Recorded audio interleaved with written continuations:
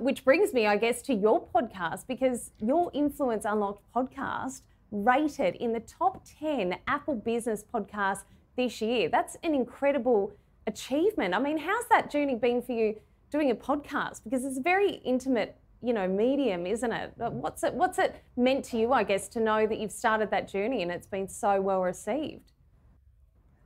I'm the sort of person who is always looking for the next challenge, and I like doing things that put me outside of my comfort zones. And the story that I told before about building or starting to build a personal brand for myself to help my business get better known, the podcast was sort of a next step, an evolution in that process. So about 15 months ago, I was thinking about podcasts. A lot of our clients were doing other people's podcasts.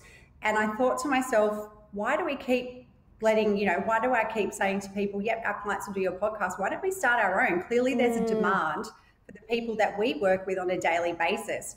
Why don't we start a podcast where we can also share their stories and maybe tell them a little bit differently and go behind some of those key media messages or what you see in the press and actually get to know these amazing entrepreneurs and the challenges that they've gone through and the things that they've given up and the things that they've done to actually get to where we see them now with the work that we do, which is telling the success.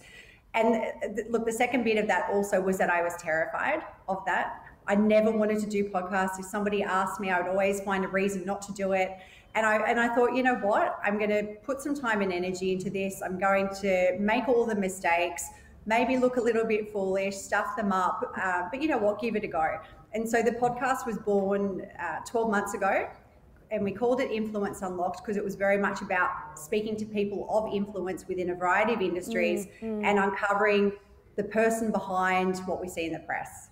Yeah, and I mean, you've spoken to an incredible sort of wealth of business leaders from so many fields, Sam Wood, obviously health and fitness, and Karen G, fashion designer. We've got Jaimie Fuller in there, the former exec chairman of Skins, and I guess they're representing, Australia in all sorts of forms of business. But what are the common threads with all those sort of conversations that you've had and all the clients that you represent? When you think about people that have created successful brands, what are some of those common threads that you've observed along the way?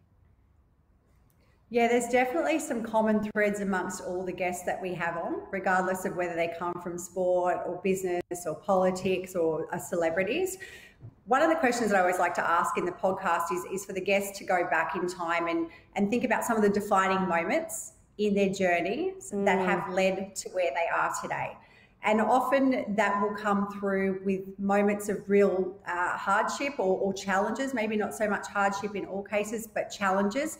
And there's also this fiery determination to actually do really well in whatever the industry is that they've chosen. But there's, I really like to ask those questions because there's some amazing challenges that have been overcome and some amazing stories of resilience, which I like telling because our listeners love hearing that it's okay to fail, that there are people out there who appear to be quite successful in what they do, who just often have stories similar to them. And that's very much what the podcast is about. It's about inspiring and providing stories that are realistic and seem attainable and, really enjoyable to listen to.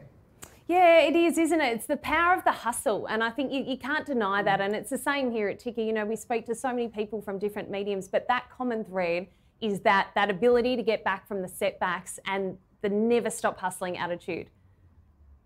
Yeah, we have some great conversations in and around recharging and mental health as well with some of our guests, because the reality is that there's a lot of pressure on all of us in what we do these days. And it's hard sometimes to stop and reflect and enjoy the successful moments, but also just go, hey, maybe I'm not okay. And we've had some great guests on the show who've put their hand up and said, you know what, I see a counsellor on a regular basis and I don't treat that any differently to what I would if I was going and seeing a personal trainer for my fitness and health every week. And I think stories like that are just fabulous.